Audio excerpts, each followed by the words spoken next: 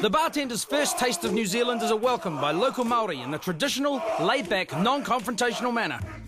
We were greeted by a traditional Haka Maori dance, which was awesome. Little bit intimidating, although it was welcoming. And I tell you, I know it was all friendly basis area, 42 bartenders behind us, but I was terrified. It's something that would put hairs on the back of your neck.